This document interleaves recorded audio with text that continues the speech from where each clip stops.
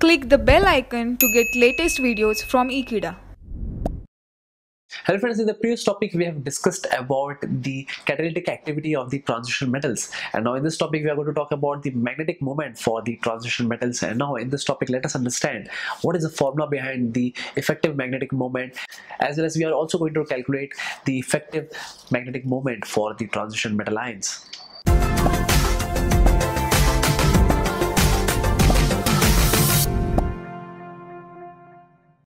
So friends, now here we are going to talk about the magnetic moment of the transition metals.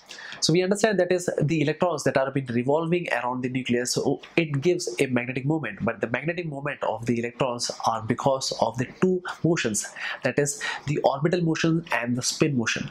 But the spin motion is basically the main reason to give the effective magnetic moment. So based on that we have a formula, that is the effective magnetic moment. So therefore this is nothing but this mu effective is known as effective magnetic moment. So it has a formula, that is square root of n plus 2 Bohr's magneton. This Bohr's magneton is actually the unit for the magnetic moment, where n, it represents the number of unpaired electron, and in that case we could easily calculate the number of unpaired electrons of a particular, that is ion or an atom. And so based on that we are also going to calculate the mu efficiency of that particular atom or the ion. So for that let us understand that how we can calculate the magnetic moment of the certain ions.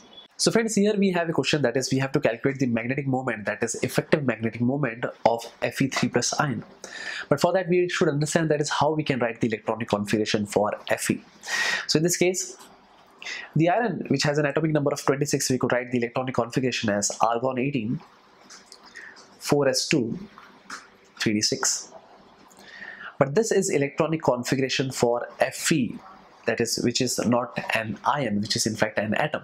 But for example, that is if we are talking about Fe3 plus ion, so in that case we have to remove the 3 electrons, and that's the reason that is for Fe3 plus ion the electronic configuration it will be argon 4s0, because the electrons, it will be eliminated first from the s orbital and then it will remove from the, that is the 3d orbital.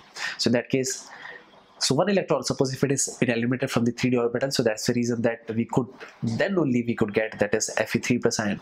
So here basically you can find that is the d orbital consists of 5 electrons, and that's the reason that this d subshell, if you talk about, so it consists of 5 electrons or 5 unpaired electrons, if you would say 1, 2, 3, 4, 5. So here basically n, which means the number of unpaired electrons, here it has been found to be 5. So based on that we can easily calculate the mu efficiency or the effective magnetic moment, and for that we have, that is the mu efficiency or the magnetic moment efficiency for Fe3 plus ions. It would be nothing but, it has a formula, that is square root of n plus 2 Bohr's magneton, which is nothing but a unit. So in that case the number of unpaired electrons, that is what we have got, it is 5 for Fe3 plus, and this is 5 plus 2 Bohr's magneton. So therefore the value, that is what we have got, is, this is 7, so 7 5 is 35, so here that is root 35 Bohr's magneton, which is nothing but 5.91 Bohr's magneton. So this is how basically we can calculate the effective magnetic moment. But based on this effective magnetic moment we could also understand, that is whether the ion or whether the compound is paramagnetic or ferromagnetic, depending upon the range of it. So now let me discuss about the next one.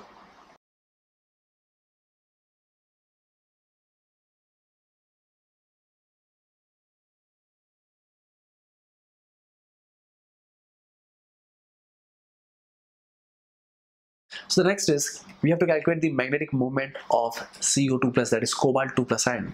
So it is very much simple. That is, we understand that is the cobalt has an electronic configuration, and we understand that is the atomic number is nothing but 27. So based on that we could write the electronic configuration as argon 18, 4s2, 3d7. And on that case, suppose if we are talking about the ion, so in that case we could get to know that is it has 2 electrons less. So that's the reason we could write, that is argon 18, 4s0, because the electrons, it will be eliminated from the outermost shell, and that is nothing but the 4th shell. And talking about the next one, so therefore it is 3d7. So here basically there will be no elimination of electrons from the d orbital. And suppose if we have to calculate the number of unpaired electrons, so for that we have to draw this orbitals, and that is how basically we could get. So it consists of 7 electrons. So 1, 2, 3, 4, 5. We are filling based on the Hund's rule. 6 and 7.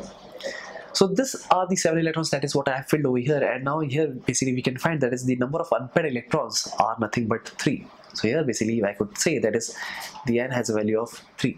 And based on this value we can easily calculate the mu efficiency or the magnetic moment of the particular ion. So therefore the magnetic moment of that is CO2 plus ions, it is now found to be that is n plus 2 Bohr's magneton, where the value of n it has been found to be 3. So 3 plus 2 over here, Bohr's magneton. So it will be 3 plus 2, that is 5. 5 3s are 15. So therefore it is 15, square root of 15 Bohr's magneton, which is found to be 3.87. So if we compare it with the previous one, that is for Fe3 plus ion, so in that case here basically we can find that is the value is less, that is 3.84, while in the previous one it was found to be that is more than 5.9.